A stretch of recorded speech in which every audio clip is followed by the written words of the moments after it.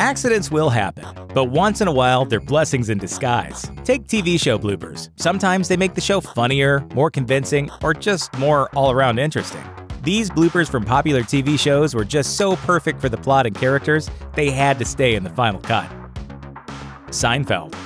The best Seinfeld episodes feature the fabulous foursome struggling with some kind of existential nightmare. Perhaps the best example is the 1991 episode The Parking Garage, in which the gang spends the entire story wandering around a parking complex, unable to find their car until the very end. As scripted, the episode was supposed to finish with some small talk and the group driving off, their struggle finally over. But when actor Michael Richards put the key in the ignition, the car wouldn't start, an unplanned ending that cracked up the cast and crew.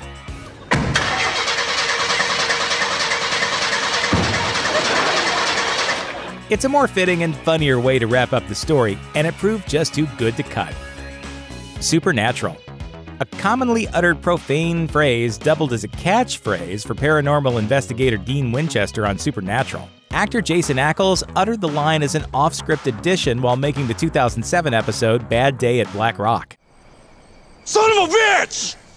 His boisterous, hilariously frustrated, over-the-top delivery did a number on co-star Jared Padalecki, and the inspired improvisation made it into the final episode. Friends. Ross Geller was always a man with quirky pursuits, like playing experimental keyboard music and owning a monkey, for example. In the 7th season Friends episode, The One with Joey's New Brain, Ross desperately wants to play the bagpipes at Chandler and Monica's upcoming wedding, even though they aren't interested, and despite his complete inability to actually play the instrument. During a sneak peek, actress Jennifer Aniston clearly can't handle it and does everything in her power to not break. A real-life reaction too good to leave on the cutting room floor. How I Met Your Mother. Wayne Brady's first big claim to fame was as a gifted improvisational comic on ABC's Whose Line Is It Anyway? In Brady's first episode as Barney's brother on the sitcom How I Met Your Mother, actor Neil Patrick Harris made it his mission to improvise a line that would make Brady crack. The one that worked? A reference to a song by Britney Spears' backup dancer turned husband, Kevin Federline. What? Cool. Pulse out.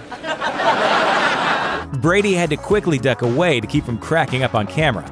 An awkward bit of blocking, but the end result was too funny to cut. The Brady Bunch. In his 1992 memoir, Growing Up Brady, Barry Williams revealed he taped a scene for the ultra-innocent family sitcom while completely stoned. To be fair, he was a young dude in California in the early 70s, and he thought he had the day off. But then he got a call from the producers who needed him on the set that day after all. Oops. Far out.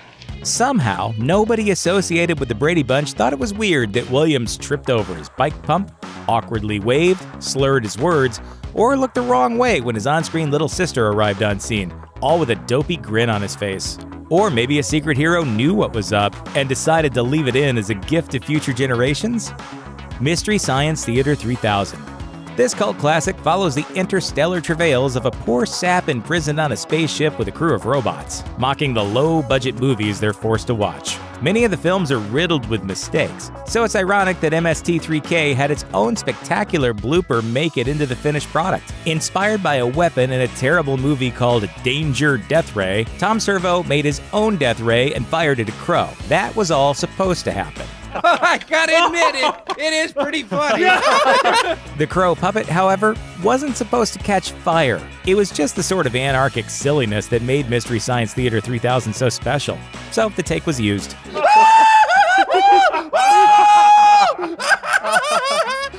Thanks for watching. Click the looper icon to subscribe to our YouTube channel. Plus, check out all this cool stuff we know you'll love too.